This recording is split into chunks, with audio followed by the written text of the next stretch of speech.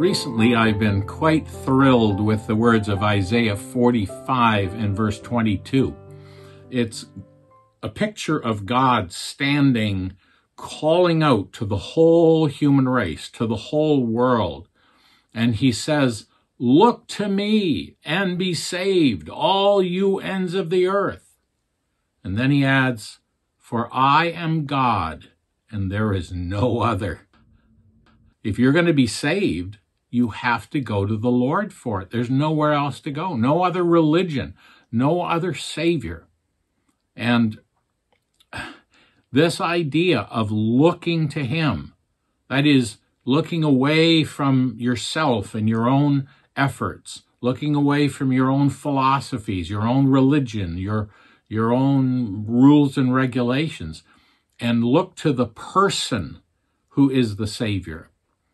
And I was reading in a book of anecdotes by D.L. Moody, and he was visiting in Belfast and had a friend who was a doctor, and this doctor was telling him about one of the leading surgeons in the city. And of course, this was in the days before anesthetic. And so this surgeon would say to the person, "Take a good look at your wound." In other words, see that you need help. Okay? Take a good look at your wound. And then fix your eyes on me. And don't take your eyes off me until I say the operation's finished. Well, I'm glad we have anesthetic now and we don't have to keep our eye on the surgeon, grit our teeth, and hang on until the surgery's done. But this idea of looking at our need and then looking at the one who can meet our need is exactly the idea behind this beautiful expression of the gospel. My friend Tony Seshariba, who's recently gone to heaven, he would use this in talking to people about the Lord. And he would say, "Do you know that I know for sure I'm going to heaven?" And they would ask, "Well, how do you know that?" And he would say, "On the basis of my good looks." And you'd always get a smile. And they'd say, "Your good looks?" And he'd say, "Yes. I had a good look at myself, and I realized I was a sinner.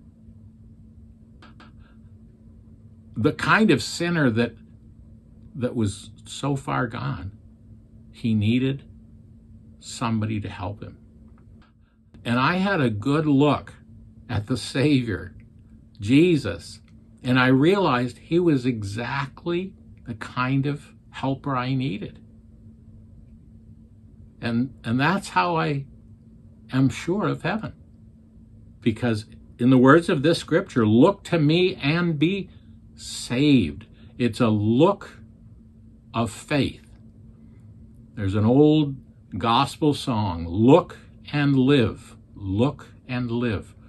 And that's the message of Scripture, to look and live.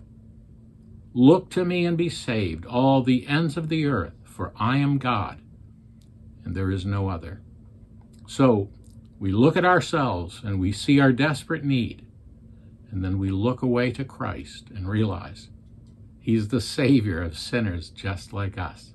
May the Lord encourage us perhaps to share this gospel message. I've done it quite a few times in the last few weeks, and you always get the response. These people, they put a smile on their face. It's like the raspberry jam that helps the medicine go down.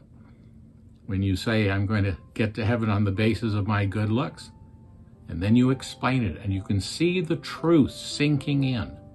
Have you had a good look at yourself? And have you had a look of faith to the Lord Jesus, to look away from yourself and look to Him?